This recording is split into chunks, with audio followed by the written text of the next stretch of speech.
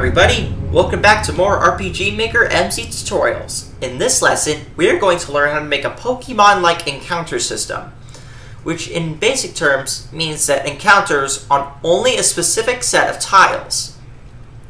Let's go to this map that we made ahead of time. I made this between episodes.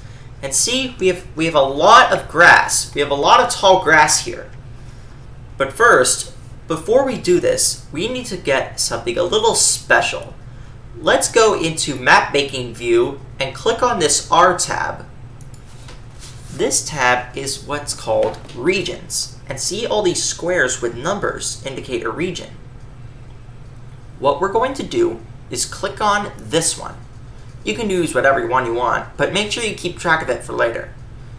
And we'll cover all the tiles, we'll cover them with this tile. So we're going to cover all of this with ones. There we go. I'll do this with the other ones just to show you guys. Some more there. Oops, let me just undo that. Oh, keep in mind, this also works with the paint bucket tool. So if I fill this entire region with ones, and I switch to the paint bucket tool, I can fill them all in that way. Now I'll also do this with the square tiles.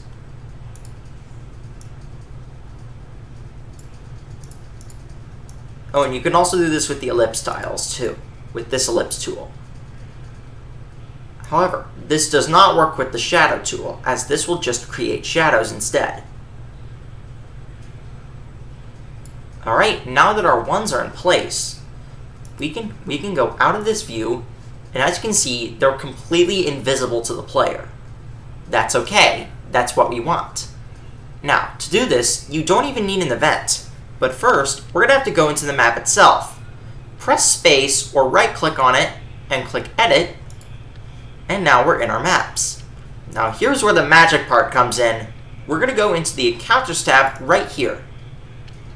You can use whatever you want for your troops here. But for example, I'm just going to use Goblin ×2 and leave the weight as is. Pro tip, if you make the weight higher, it's going to be more likely to happen. The inverse is related if you decrease it. It will be less likely. Now, here's where the fun part comes in. You need to click on Specify by Region ID. And you can do this on 3 different regions. You do this on up to 3 different regions. So for this, we used region ID number 1. So we're going to make 1. You can do as many of troops as you want, and you could do multiple if you want certain troops to appear on certain tiles, but other troops to not appear on certain tiles.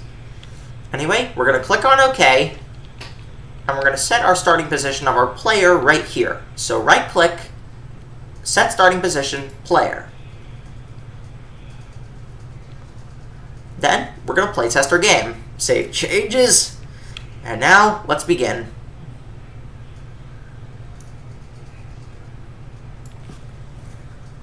I've been noticing that the game audio has been a bit low, so I decided to just fix it now. Now we're here on our game. And now, as you can see, when we walk into these bushes, we'll get into an encounter. Eventually.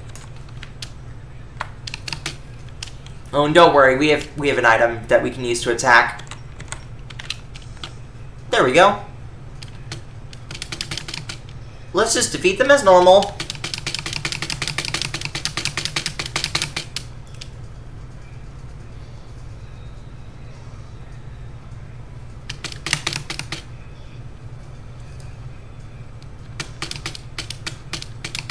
Oh, nice, we got a miss. Body slam.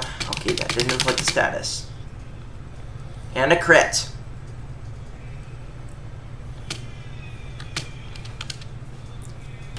Now let's exit our game for now. And as you can see, we can do this with any tile set of specific characters and enemies to appear on that tile. Let's take this a little step further. Let's go back into this map view and change this to tile set 2. If we want a different event or different enemy type to appear on that tile, let's change it onto this tile. We'll go back into our map view, we'll go back into this, and we're going to add a new troop. So let's do, how about Gnome times 2, specified by region ID 2. Now that that's taken care of, let's load the game.